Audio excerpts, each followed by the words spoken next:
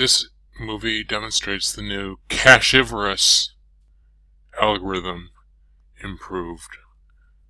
Latest version of SpaceSim, which is now the name of the project which uses the real-time ray tracer that I've been coding for at least the last decade, depending on how you calculate it. And I invoked the tracer. That's all ray traced, folks. I mean, it doesn't normally shoot extra rays from the first hit point, but that's an accident. I mean, it could. And now I'm drawing. Right now I'm drawing holes into solid blocks. And now I'm going to just go through the blocks at my disposal looking for the one that I want for the example that I'm about to show. I'm looking for a green sphere, and one will appear shortly. I'm drawing those. Let's see, a lot of these are just empty holes.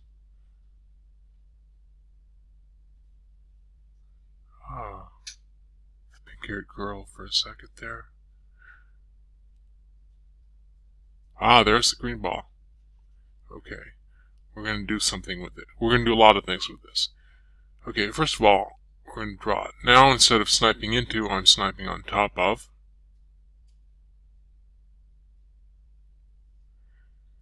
Drawing in free space. Shortly, I'm going to make the ball smaller and continue to draw it. Now, this ball is a composite object. And I can also draw a little ball into a big one. And what happens in this case, because I haven't made the ball the kind of object that when it gets drawn into copies itself so that it's separate from all the other ones of itself that exist in the environment. Because it doesn't do that, it means that to draw a small one into a big one means that every single green ball is now full of little copies of itself, which in fact, of course, means that it's now a fractal. And this just, it's very, oh, there we see. So now every single green ball is a fractal with little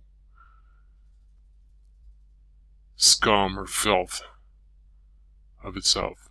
But now I de-invoke full screen because of what I'm about to do. Now, the green ball is on my hand or on my mouse now. And I tap the key B, and I freeze the ray tracer, and I get the code that generates the green ball, the module. And the first thing I do is I'm changing the name of the module and the name of the file to something else. Possibly the next. I'm just using the next thing in alphabetical order. And that's because I can't modify code and reload it. I can modify code, compile it, and instantiate a new object. I can't unload objects that are being used. And now that I have changed the color of the ball that I draw, I'm going to res the file, and you can see in the log that it in fact resed. Now I'm going back, and you'll see that it's now orange. I have an orange ball, which of course has none of the excrescences I added to the green ball because those weren't in the source code that generated it. So you can see that I've already drawn little orange spheres into the green spheres. And we'll go quite a bit further with this. Also notice that I have some facility for drawing lines of voxels.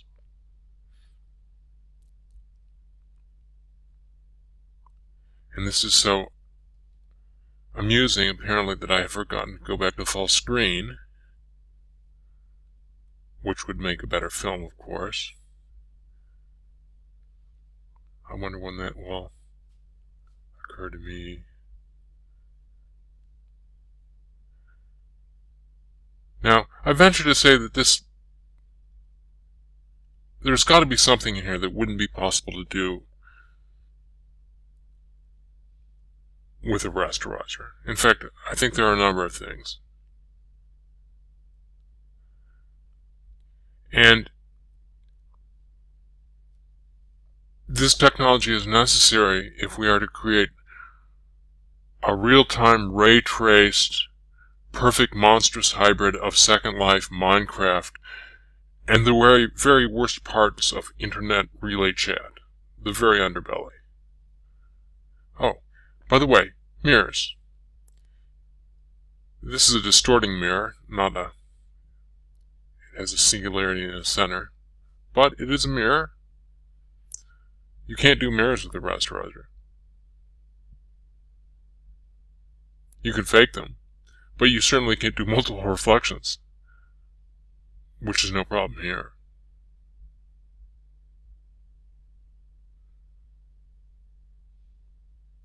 QED.